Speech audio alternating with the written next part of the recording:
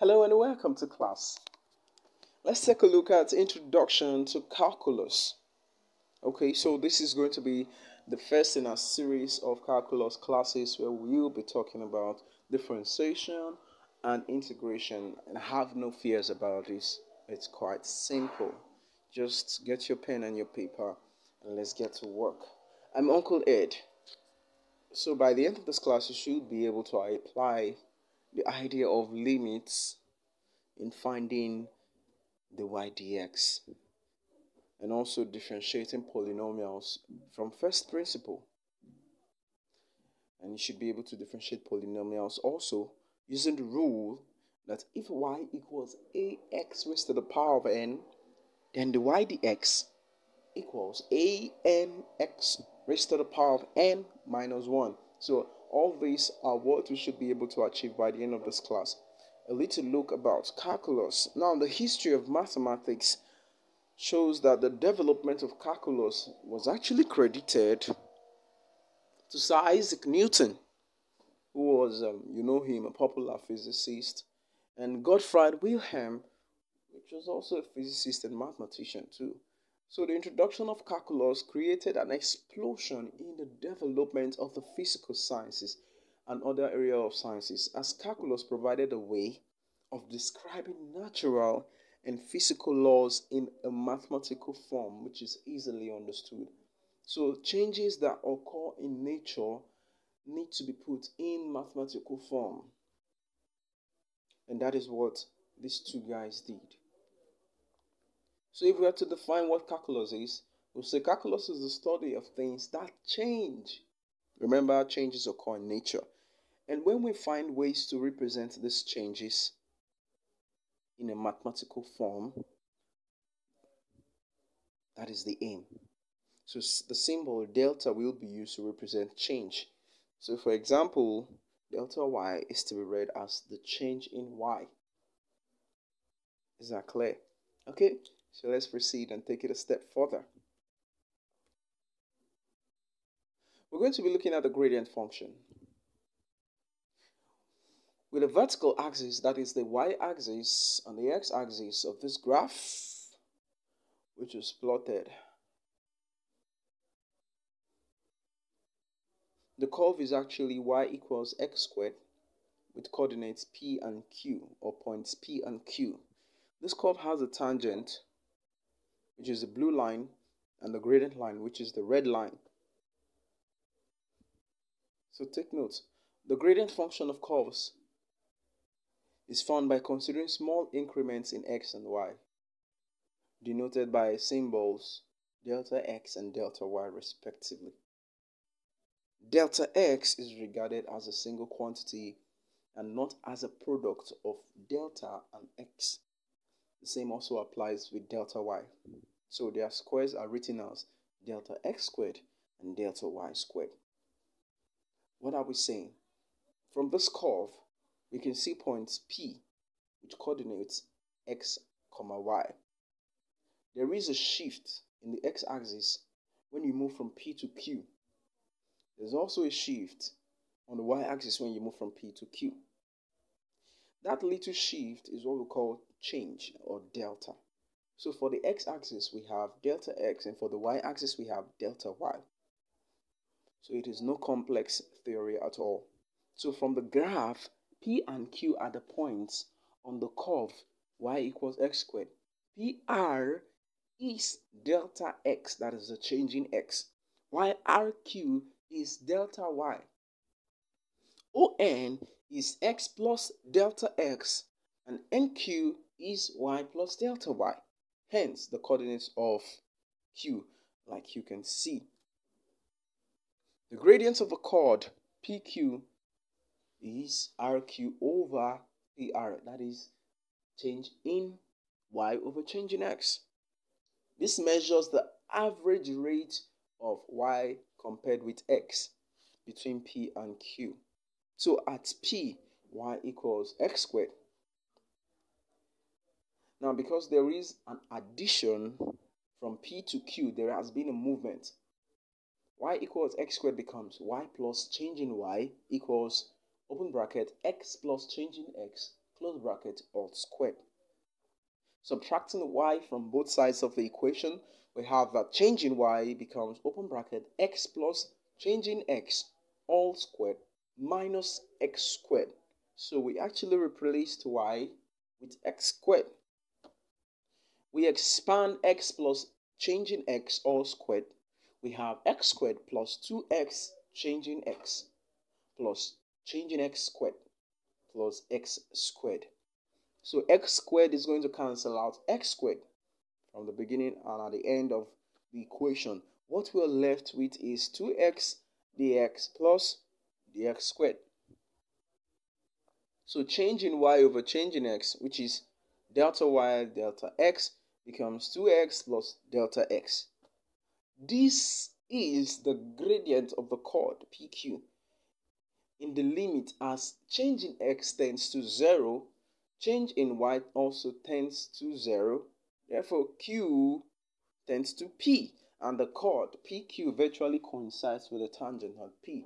Once those changes, those movements starts reducing to 0, the line, that is the red line, actually moves straight and becomes same with the tangent line. So it's important that you note that. What we just did was what we call differentiation with first principle. The gradient of the tangent at P is given as limiting changing x to 0, delta y over delta x equals 2x plus delta x equals 2x.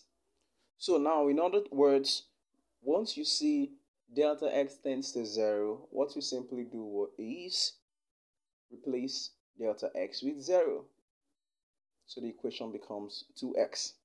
The expression limiting delta x to 0, delta y delta x is usually abbreviated to delta y over delta x, so that delta y delta x becomes 2x plus delta x. So limiting delta x to 0, delta y delta x becomes 2x.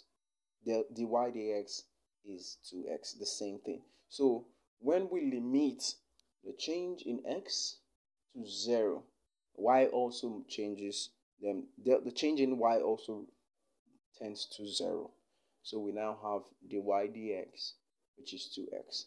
Dy dx is called the differential coefficient of y with respect to x. And the process of finding the differential coefficient of a function is called differentiation. So if y equals x squared and dy dx equals 2x, we say that the derived function or derivative of x squared is 2x. Take a break for 10 seconds.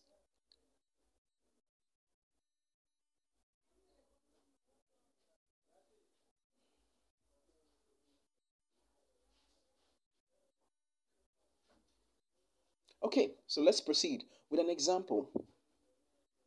Our example says, if y equals x cubed, find the derived function dy dx. So let x increase to x plus changing x, and y increase to y plus changing y. So there's been a movement from x to y, x to x plus changing x, and y to y plus changing y. Therefore, y equals x cubed. Remember, that is the equation we're given. So the equation becomes y plus changing y equals open bracket x plus changing x all cubed. Subtracting y from both sides, we have changing y equals open bracket x plus changing x all close bracket all cubed minus x cubed. Remember y equals x cubed. So change in y, when you expand x plus change in x all cubed, would have x cubed plus 3x squared dx plus 3x the change in x squared plus change in x cubed minus x cubed. Proceeding further, we have 3x squared change in x plus 3x change in x squared plus change in x cubed. which is the same as changing y for changing x equals 3x squared plus 3x changing x plus changing x squared. So actually we got this by simply dividing through by changing x. So when we limit delta x to 0, we have delta y delta x to be equal to 3x squared. So limiting delta x to 0 cancels out 3x delta x and the x delta x squared. So you can see now how we got dy dx to be equal to 3x squared. Now here are the simple rules of differentiation. Now that would help you in quickly differentiating polynomials. There are many rules for differentiating functions of x, but these generally depend on the type of function, whether it is algebraic function, a trigonometric function, a logarithmic function, exponential, and so on and so forth. So for this class, we'll look at a simple rule for differentiating algebraic functions and polynomials, to be more precise. From the examples we've looked at, it is clear that the derivatives can be gotten without having to go through finding dy dx from first principle. Yes, we didn't need to have to go through all those. So in general, if y equals x raised to the power of n, then dy dx is nx raised to the power of n minus 1. That is the rule. If you use this rule, you're going to have your answers quickly for polynomials. Remember, for polynomials, that is algebraic functions. So change in differentiating x raised to the power of 5 with respect to x becomes 5x raised to the power of 4. Same rule also applies when we have a constant multiplier, for instance. So we have y equals ax raised to the power of n. That is, there is a constant in front of x. Then dy dx becomes an x raised to the power of n minus 1. So you multiply n times a and you subtract 1 from the power. So differentiating 4x cubed, we have 4 times 3 x cubed, which gives us 12x squared. So that is how we differentiate. That is the simple rule for differentiation, for differentiating polynomials. We're going to be looking at differentiating trigonometric ratios and functions in our next class. So here is your home exercise. Try this and differentiate the following functions from first principle with respect to x. So we have 5x squared, 3x squared plus 5x, and 3x squared minus 7x minus 14. Thank you.